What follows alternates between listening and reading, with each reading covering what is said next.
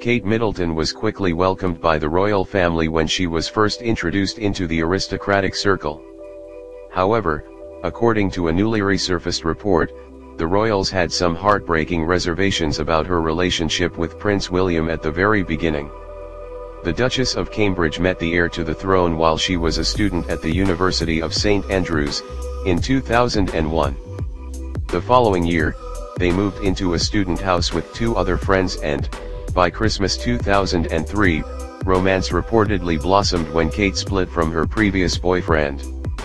Their relationship became public after they were pictured skiing in Clostes together and, in June 2005, the two looked very much in love on the day of their graduation.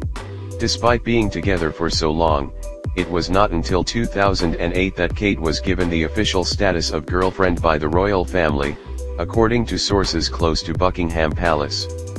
According to a 2007 report by The Guardian, there were slight reservations about William marring out the aristocratic circles, so the delay might have been due to Kate being considered a commoner. Moreover, the prince's proposal was also very slow in coming. According to a 2006 report by the Sunday Express, Queen Elizabeth II was the reason the Duke of Cambridge waited so long before getting on one knee. A palace aide revealed that Her Majesty had issued a stark warning to William about marrying the now Duchess of Cambridge too early. The source told the publication that the monarch had said to her grandson to choose his partner very wisely, because she felt enough was enough in terms of royal divorces. The decision was reportedly taken after the Queen saw the damage inflicted on the monarchy by the divorces of Prince Charles and Princess Diana, Prince Andrew and Sarah Ferguson and Princess Anne and Captain Mark Phillips. The palace aide said, "The Queen is the head of the Church and so from a point of principle she is opposed to royal divorces.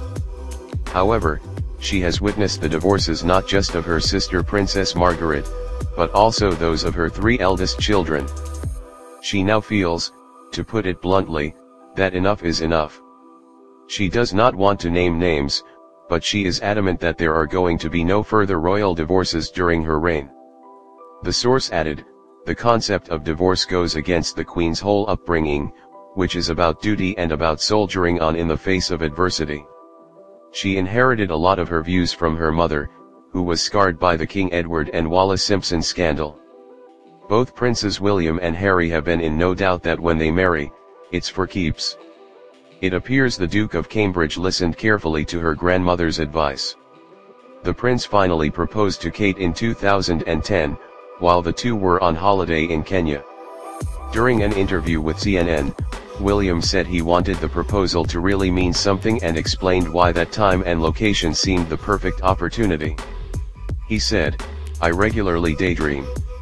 Africa is definitely one of the places I go to. It does completely settle me down. Kate understands what it means to me being in Africa, and my love of conservation.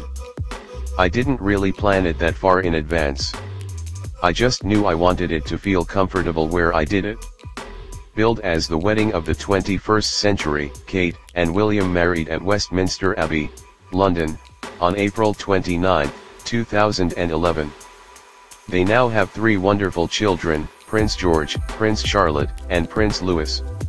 Yesterday, William and Kate, along with their three children and nanny, were seen getting off a £73 Flybe plane at Aberdeen Airport, before getting into two cars.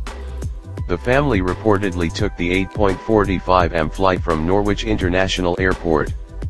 It is believed they were headed to join the Queen and Prince Philip at Balmoral for their annual break at their retreat in the Scottish Highlands. It is not the first time the Cambridges have flown economy. William and Kate took a Flybe flight in 2011 from Edinburgh to Manchester for the wedding of his cousin Zara Tindall. Harry reportedly headed back from the occasion with Ryanair.